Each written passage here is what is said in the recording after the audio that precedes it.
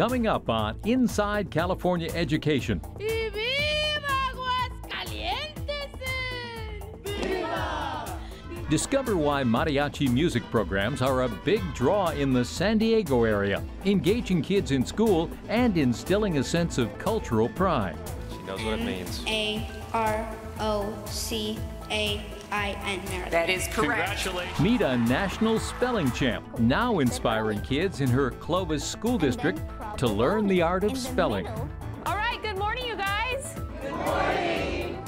See what's involved in a day in the life of an activities director. Give it a little bit more dimensions. And a program gives students as young as 4th grade a glimpse of college life right on campus. It's all next on Inside California Education. Funding for Inside California Education is made possible by... Since 1985, the California Lottery has raised more than $32 billion in supplemental funding for California's 1,100 public school districts from kindergarten through college. That's approximately $191 for each full-time student based on $1.5 billion contributed in fiscal year 2016-17. With caring teachers, committed administrators, and active parents, every public school student can realize their dreams. The California Lottery, imagine the possibilities. The Stewart Foundation, improving life outcomes for young people through education.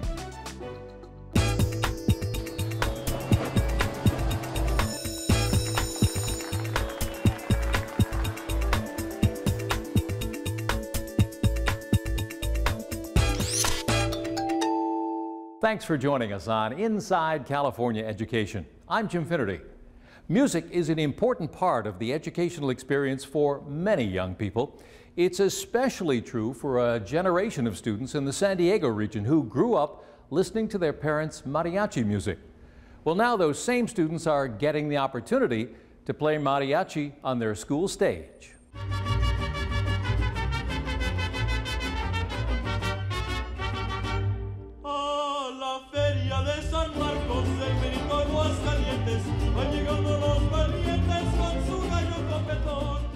High school senior Elianilla was always musical. Rock music was his first love when he began playing guitar in the 6th grade. But it was a mariachi music class at San Isidro High in Chula Vista's Sweetwater Union School District that gave him a chance to try something different. You can be anything, you can interpret the song any way you want, you can play with the music, and that's just like the really fun part about mariachi, because there's so many styles, there's so many genres, there's so many backgrounds that you can do whatever you want with it.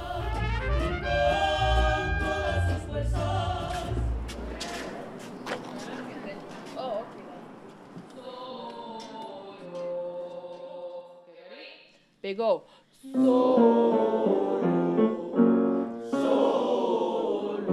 Good job. San Isidro music teacher Wendy Chorinas begins her early morning advanced mariachi class with vocal exercises even before her students pick up their instruments. Okay, very nice. All of these youngsters are here because of their interest in mariachi music. Mariachi music is folk music from Mexico. Through the music, we teach them pride about their culture, and they also at the same time are learning how to play music, to be able to read notes, to understand music notation, to understand the background and the history of music, and pertaining to mariachi music because that's the nature of the class. Now play 1 and 2 and ready, go. 1 and 2. Many of the students here and in other mariachi classes begin with no previous musical training. The class will practice musical scales together, then break into separate instrument groups to focus on particular sections and sounds. The mariachi music tradition began in rural areas of western Mexico in the early part of the 19th century. Often featured at local festivals, the songs speak about human emotions, love, betrayal, even death. Some of these students have family members who were musicians themselves or encouraged the young people to play. For Evelyn, it was her aunt. She would always blast mariachi music at the house, no matter what party we would go to, or just to clean the house in general. And she would be like, oh, mija, you should try this, you know? And I'm like, I don't know, Tia, like, I don't know if I could learn this. I always liked this music. My family, they play it. My dad used to play it, my mom used to play it. So when I was little, I started listening to it. So yeah, I like it a lot. It's a music that is culturally important to a lot of our students. The mariachi tradition is very big in Mexico, and for a lot of our Hispanic students, they want music that they can relate to, that they can enjoy, that their parents can come out and see. But it's also important because this is a medium that reaches those students, that gets them involved in music.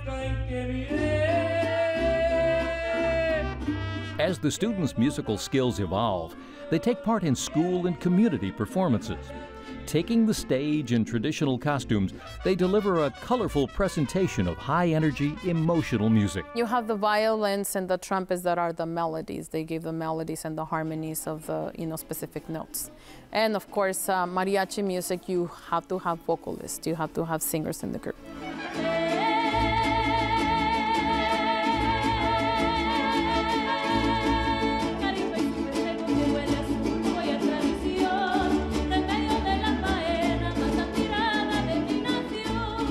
The mariachi music program in the Sweetwater Union High School District began with a single after-school class at Southwest High in 1998. Its popularity exploded. We hired new teachers, and so we developed programs in each of the schools from that point on to this point, where we now have 7 schools that have mariachi programs, over 992 kids. Tempo. Boom, boom, boom, boom. Sweetwater High School teacher Fred Sanchez takes his performing group through its paces with class sessions and after-school practice. He points out that playing provides benefits beyond the music. There are kids that this is a class that keeps them in school. Going to drama, going to art, going to music, mariachi, band, orchestra. They might not want to come because they have a test, but they don't want to miss the class that they really like. So it really helps them to stay in school. The Sweetwater School District provides instruments for students in the program, and Fred says part of the attraction to the music comes from its distinctive sound. Violins, trumpets, and guitars make up a large part of that sound, but 2 less familiar instruments are essential. The guitarrón, a wide-back Mexican bass, and the smaller stringed vihuela that looks like a guitar. And unlike the guitar, it is non-chromatic, which means that it does not go from the lowest pitch to the highest pitch. It actually jumps around, very much like the ukulele, and we play it by strumming. We have a finger pick, and we play it by strumming.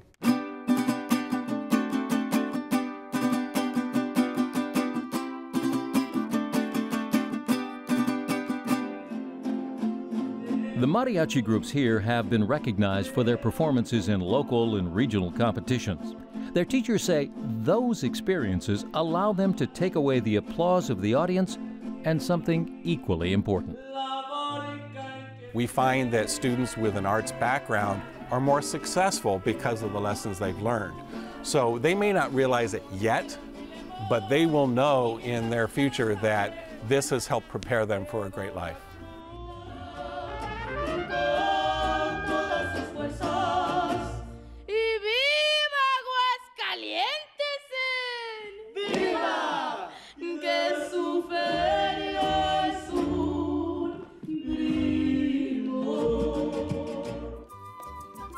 Did you know? Mariachi bands do not have lead singers. Members are assigned songs that best match their personalities. With more than 500 schools nationwide offering mariachi programs, many young singers have new opportunities to express their personalities through song.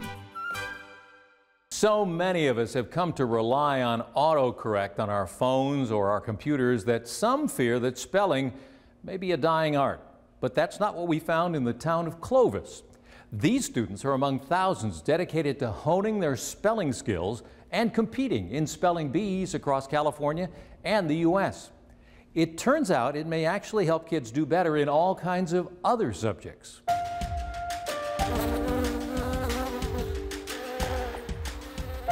The E sound in Italian is spelled with an I. 6 o'clock on a Friday evening, school is finished for the week, Most kids are headed into a leisurely weekend with friends and family. And then staccato, which means to switch from note to note very quickly, as I said earlier. But at Fugman Elementary in Clovis, just north of Fresno, the weekend can wait. The dozen members of the school's spelling team are still here, soaking up tips from their coach on how to prepare for, and maybe even win, a spelling bee. D-I-P-S-O. She may seem too young to be a coach. She is just 13. But what she lacks in coaching experience, Ananya Vinay more than makes up with as a spelling bee veteran. P-T-E-R-O-D-A-C-T-Y-L,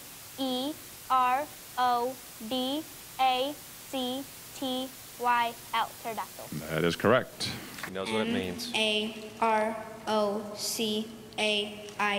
That is correct. Congratulations, Ananya is a 3-time California spelling champion, which led to a national victory in a competition now so popular it's broadcast on ESPN. D-I-C-C-A-L-O. It's P-I-C-C-O-L-O, but you can get a candy. We caught up with Ananya at an event called the Great Valley Book Fest in Manteca, where she hosted a booth offering T-shirts to people who spelled words correctly and candy to people who didn't. A-Q-U-I-L-I-N-E, but you can get a candy. Fail. Here, that's okay. We'll take candy.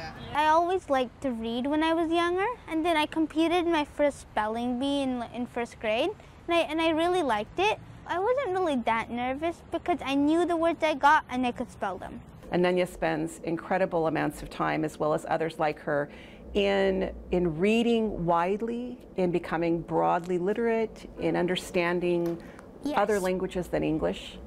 It's a very intense preparation for an event like this. Ananya's spelling bee success hasn't just made her a local celebrity.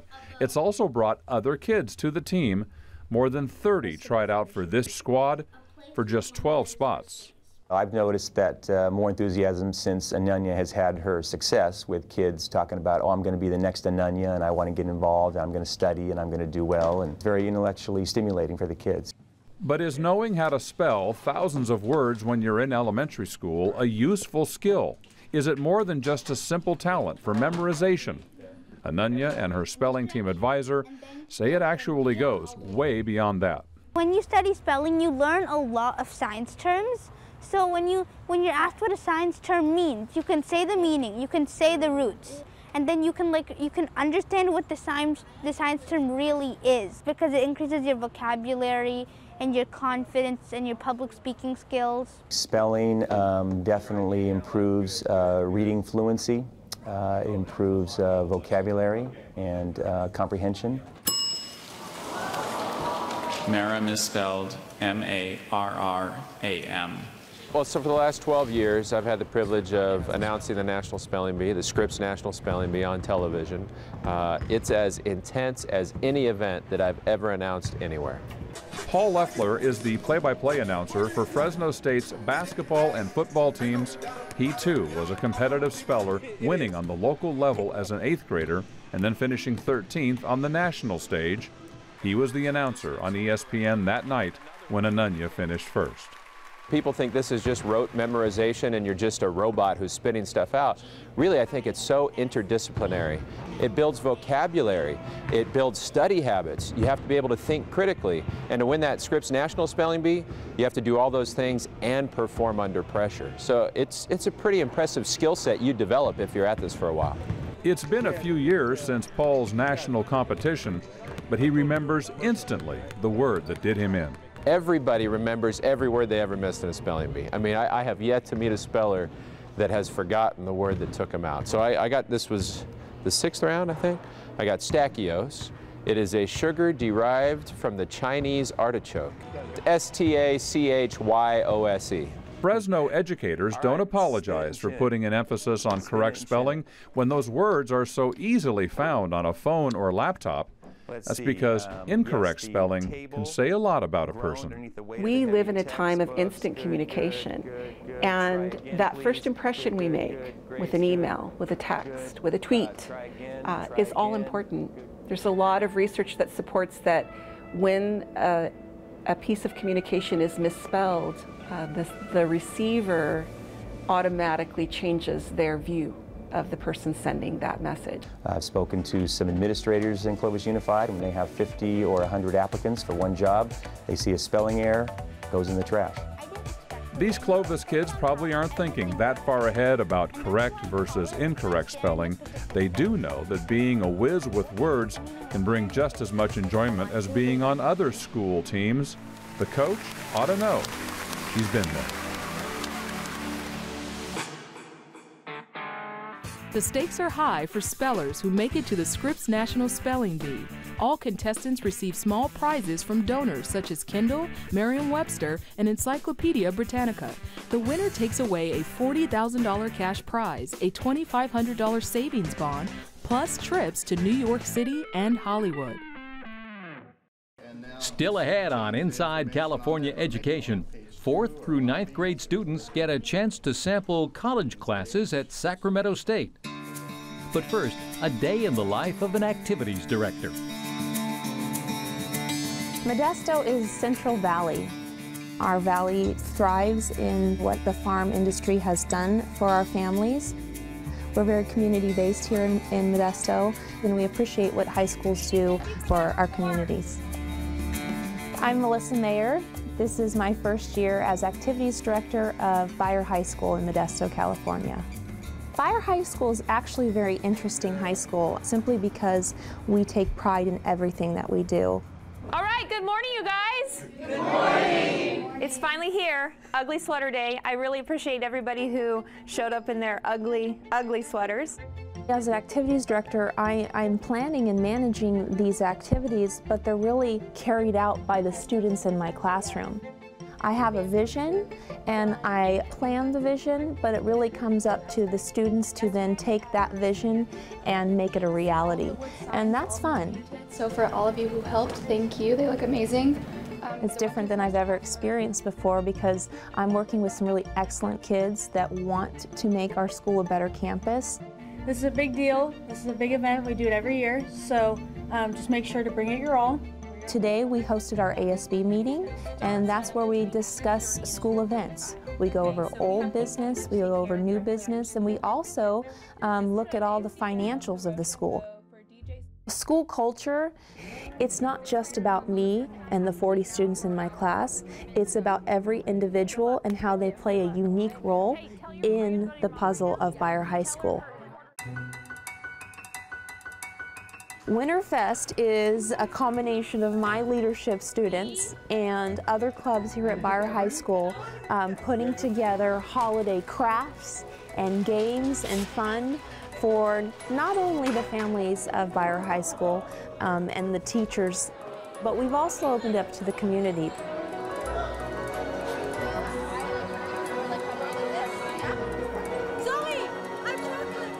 My ultimate goal is making this school not just a school, but a family and a place where kids feel safe and they feel loved and they feel encouraged and they feel supported. I love kids, I love students. It keeps me naturally young, and I couldn't see myself doing anything else and being in any other capacity.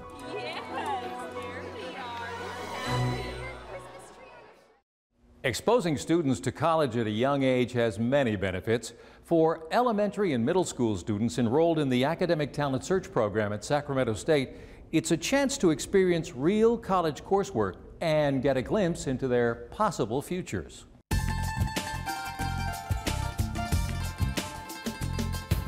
Okay, everyone repeat after me. Amo, ama, samat.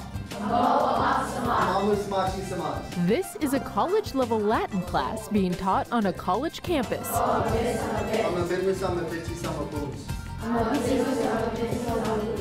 But the students here are not college students. They're highly motivated 4th through 9th graders, eager for a challenge. Donut. No, donut.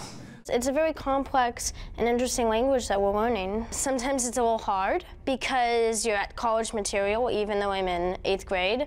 It's also, I feel proud because I'm able to handle this information even though it's really 5 years ahead of me.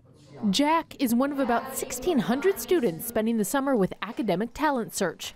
Located on the Sacramento State campus, the program gives youngsters a glimpse of the college life.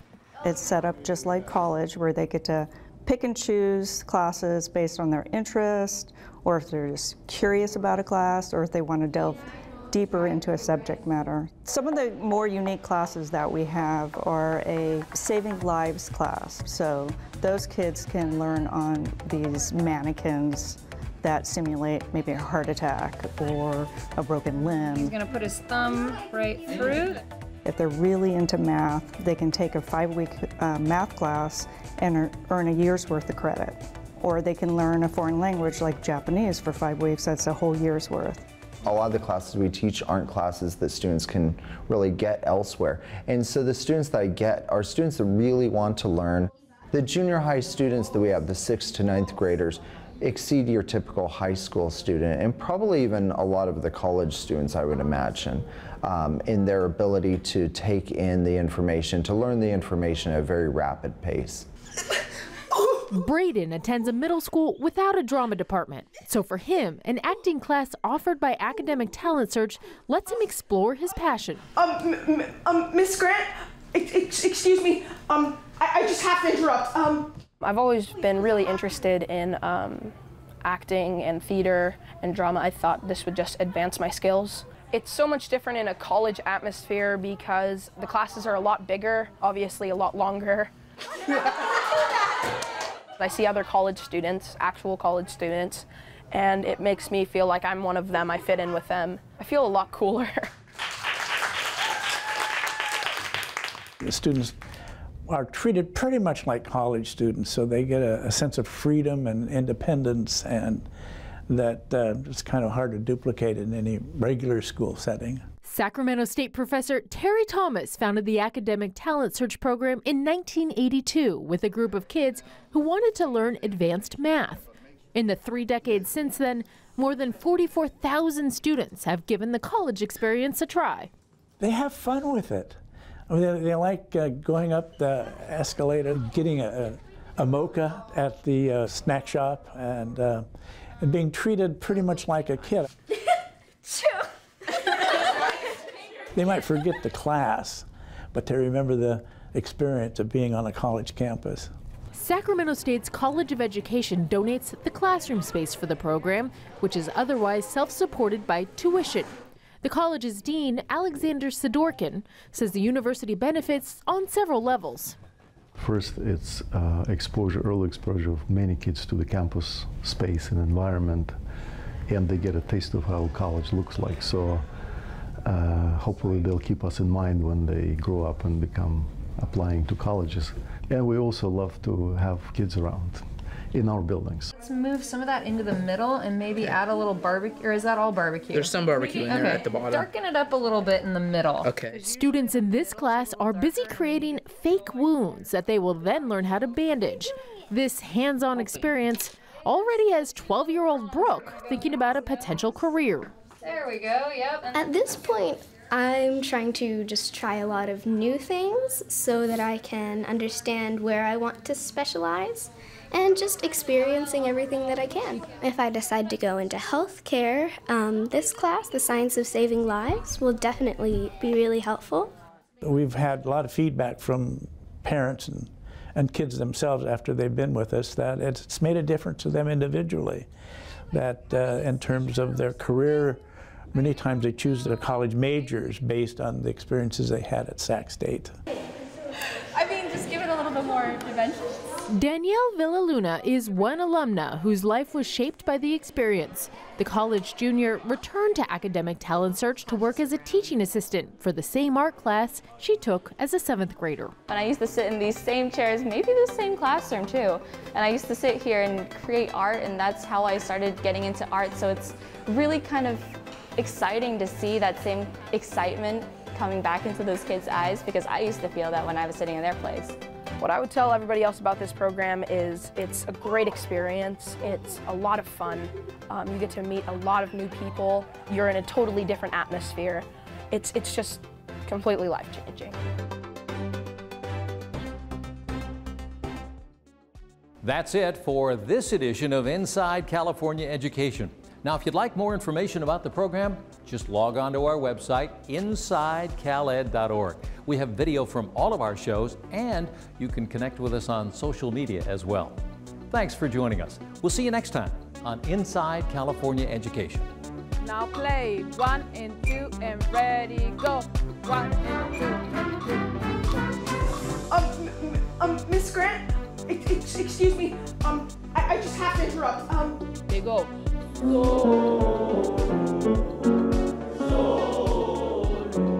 job. And then staccato, which means to switch from note to note very quickly. Funding for Inside California Education is made possible by...